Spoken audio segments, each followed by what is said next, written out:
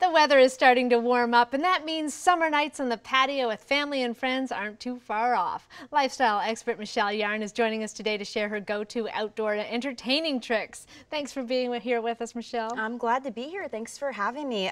First thing, I want to talk about decor, because the idea here is to keep everything simple. So you don't have to go to the store and spend a lot of money. You could simply go outside, cut some fresh flowers, maybe use some sticks and lay them flat on your table. When it comes to food, keep it seasonal. Keep things fresh. That way you're not forced to turn on a burner and cook. I love the sound of that. Okay, I'm loving this. What other things should we keep in mind to stay stress-free? Yeah, so we're definitely talking about wine, and I love Santa Cristina because they're the maker of Italy's #1 selling red wine, and they actually have fresh ideas and easy recipes on their website to help you transform your evenings into an alfresco feast, Italian style. Nice. Okay, so we'll start with the red. We've got the Santa Cristina Toscana Rosso. Now this offers up some quality, approachability. You can pair it with grilled pork dishes or just try your hand at an easy fresh tomato sauce. We've also got the 2015 vintage of the Santa Cristina Pinot Grigio. So this bursts with citrus and melon. So it's a perfect counterpart to the classic prosciutto and melon salad on their website. You can add a twist by adding a citrus gremolata and cherry tomatoes.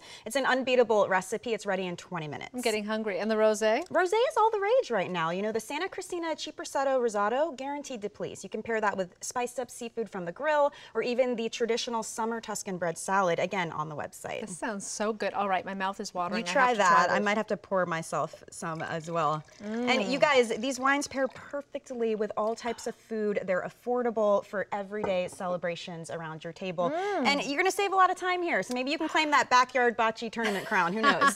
That is so right. Thank you so much, You're Michelle. welcome. Cheers to you. And you have shared some wonderful, entertaining tips with us today that we can all use at home. Thanks for having me. All right, we'll be right back.